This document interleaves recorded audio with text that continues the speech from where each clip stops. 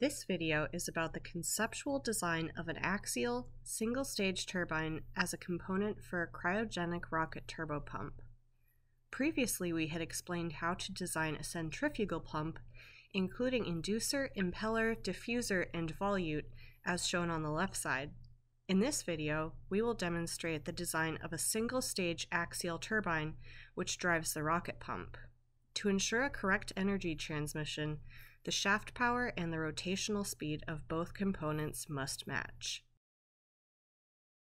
At first, you create a new project choosing the turbine design module and insert the design point of the turbine. The design point, or duty point, is defined by mass flow rate, total pressure ratio, and rotational speed. In our example, the fluid is liquid oxygen. In CFturbo, the CoolProp database can be used to specify gases, liquids, or mixtures, but it is possible to define any other fluid properties manually if required. Finally, we have to set the boundary conditions for the turbine, the inlet temperature, and the total inlet pressure. And there is an option to specify the rotational direction of the turbine rotor. On the right side, you will see some essential physical values.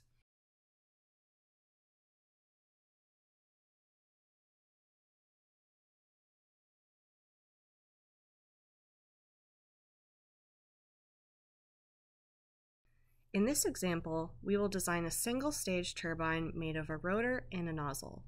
We start to design the rotor and running sequentially through all different design steps. The user can choose between manual dimensioning or a supported design mode. Shrouded or unshrouded impellers can be created. For an unshrouded turbine rotor, like in this example, the blade tip clearance must be defined. Multi-stage machines can be made if required. CFturbo is driven by fundamental physical equations and numerous empirical correlations. These approximation functions are taken from textbooks, research papers, and our own data. With this, our code will be able to provide reasonable and detailed 3D models. Here we see design parameters to calculate the main dimensions of the rotor. A total to static efficiency correlation is shown. All empirical correlations available in CFturbo can be edited manually by the user. The proposed main dimension can be adjusted as well. On the right side of the window, you can see important physical values of the rotor, a meridional contour, the Cordier diagram, and initial velocity triangles.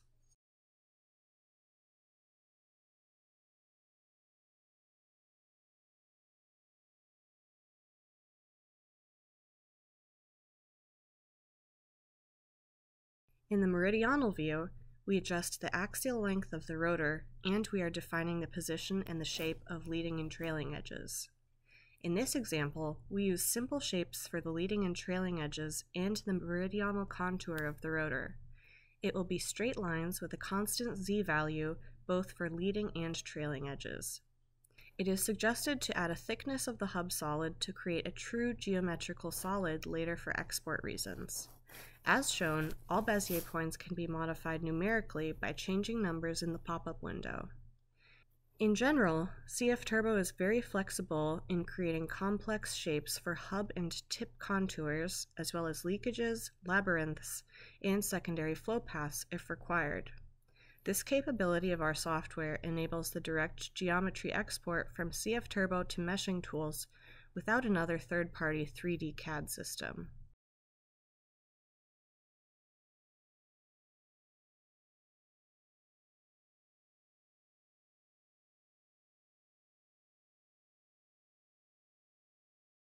Next, we are designing the blade properties. In this window, at first, we define the number of blades as well as the number of spans. Then we select the blade shape for the turbine blades, and we define the blade thickness on leading and on trailing edges. The blade thickness should be set manually by the user. The user should estimate a slip factor for the rotor by angle or velocity ratio. According to CFturbo's definition for turbines, a negative value should be applied. Using these parameters, blade angles on leading and trailing edges will be computed on every span. An incidence angle can be defined, which will influence the blade angles on the leading edge of the rotor. Then a method must be selected to calculate the radial equilibrium from hub to a shroud. The meridional and circumferential velocity components can be adjusted to balance pressure and centrifugal forces. In many cases, it is useful to choose the variable load option that enables you to shift the blade loading from hub to shroud. Finally, CFturbo calculates the blade angles on leading and trailing edge on every span of the rotor blade. On the right side of the window, there is a graphical representation of the velocity triangles, and we get additional detailed information about all velocity components, beta distribution, and slip factor.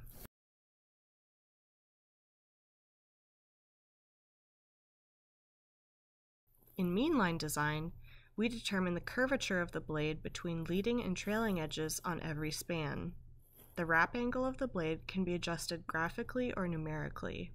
There are several diagrams to evaluate geometrical and physical properties, like relative velocity, blade loading, or static pressure. In CFturbo, the user can choose between various methods of blade design.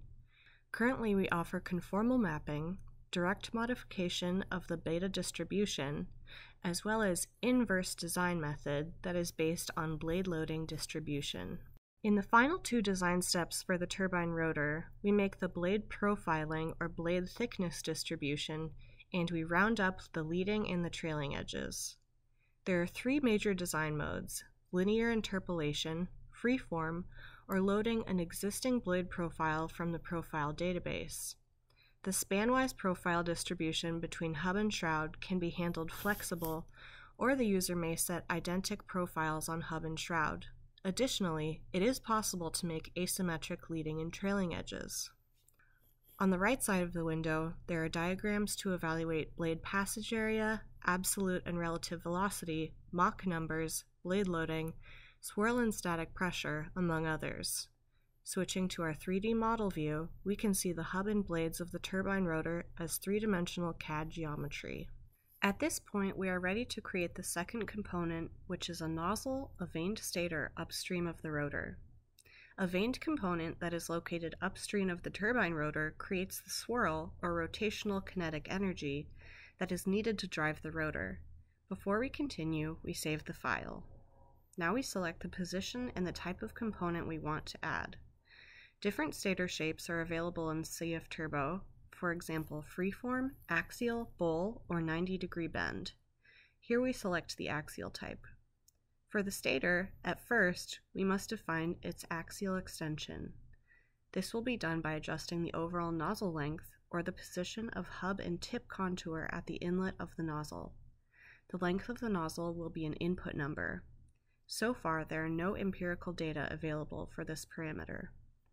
On the right side of the window, we see a schematic sketch of the meridional contour. However, we also could display important physical and geometrical values of the nozzle. The meridional design of the stator is very similar to the axial rotor design. At first, we are defining the position and the shape of leading and trailing edges. Again, we use simple shapes for the leading and trailing edges and the meridional contour of the rotor. It will be straight lines with a constant z value both for leading and trailing edges. As done before with the rotor, we add a thickness on hub and shroud to create a true geometrical solid later for export reasons. All Bezier points can be modified numerically by changing numbers in the pop-up window. CFturbo would be very flexible, creating complex shapes for hub and shroud contours, as well as leakages, labyrinths, and secondary flow path if required. Now we can calculate the velocity triangles in the Blade Properties design window. In this window, we define the number of blades, as well as the blade shape, the blade thickness on leading and on trailing edges. Here we have chosen 19 stator blades, and the blade shape will remain on Freeform 3D as recommended for such type of impellers. Other blade shapes like ruled surface, radial elements, or Freeform 2D would be available too.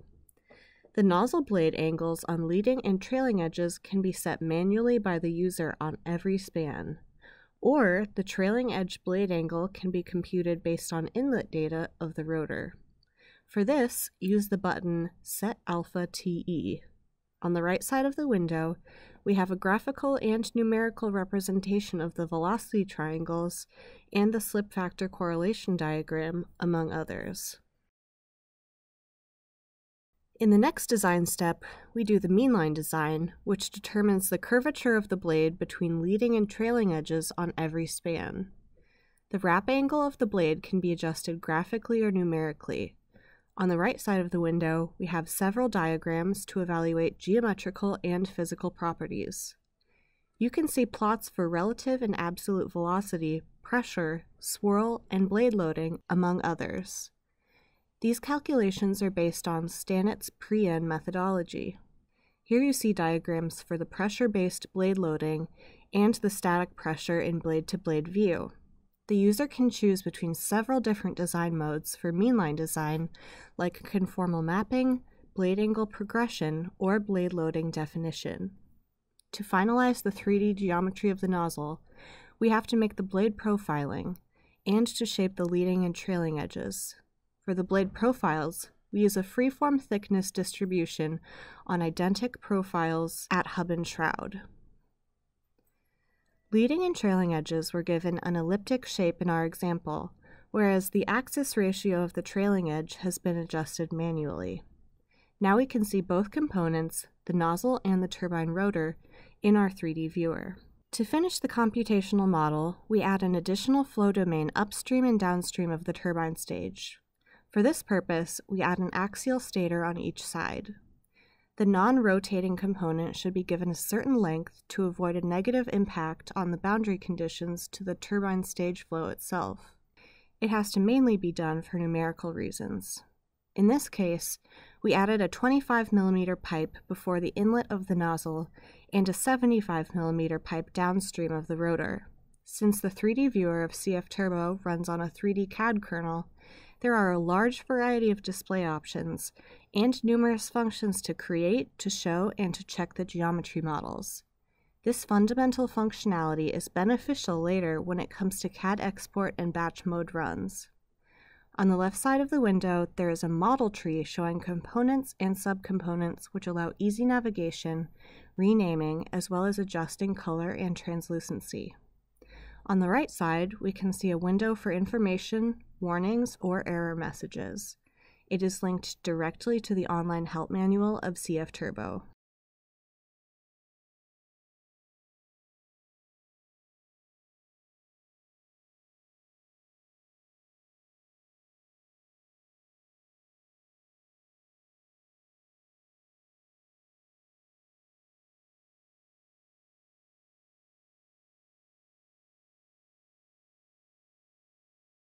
The CFturbo model finishing enables the user to create and to export high-quality CAD solid models for export. During the model finishing process, one has the possibility to specify fillets on hub and shroud if applicable. For this model, we have to build fillets on hub and shroud of the nozzle and on the hub side of the rotor. Compared to other conceptual turbomachinery design tools, CFturbo allows a very detailed geometry representation of all significant components. This is an advantage for direct export to CFD or FEA codes without applying another 3D CAD system to prepare the computational domain. It is one of the preconditions for automated design exploration and simulation.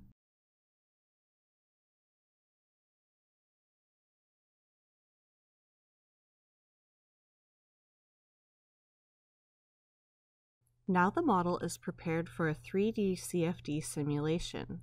CFturbo has export formats to all major CFD codes and CAD systems, and neutral formats like STEP, STL, or Parasolid. For this turbine example, we export the format to CFturbo SMP, also known as Cimerix MP. As shown here, there is a possibility to select settings for meshing and simulation. We've chosen mesh settings, which will create a mesh of about 3 million nodes. Mesh size can be adjusted and refined. It will become a hexahedral binary tree mesh. In the Solver Settings window, we can choose between transient or steady-state simulation. For our demo, we use steady. The typical number of iterations should be 500 to reach convergence. Additionally, we have the option to select a higher order differencing scheme. Export and meshing take about 10 minutes on a notebook with an Intel i7 processor. We always recommend running 3D CFD simulations to evaluate geometry models designed in CFturbo. According to our experience, simplified methods like potential flow calculations, through-flow simulations, or loss model-based performance curve estimations will not be sufficient for reliable feedback. This rocket turbine example has been exported to Cimerix MP for a CFD simulation. Cimerix MP is a modern, robust, fast, accurate, and cost-effective general-purpose 3D Navier-Stokes code. CFD simulations with Cimerix MP provide realistic results that compare accurately with multiple field tests. We import the results file of a steady simulation using a multiple reference frame approach. This steady-state simulation example on a 3 million nodes mesh took 24 minutes on a laptop with an Intel i7 processor. A fully transient simulation with 4 revolutions would take about 90 minutes to converge for the same model on the same computer. Transient flow simulations usually provide higher accuracy compared to steady-state results, especially for off-design operating points.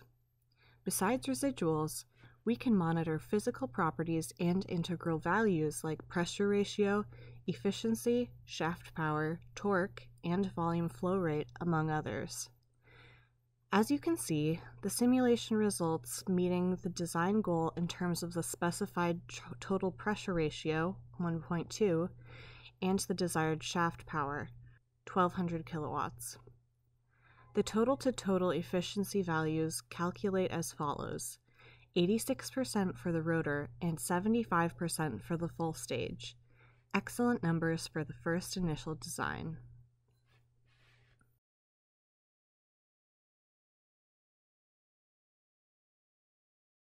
As shown in this image, CFturbo has interfaces with numerous CFD codes. All interfaces are under continuous improvement. The list will be extended if new codes or meshing tools enter the market.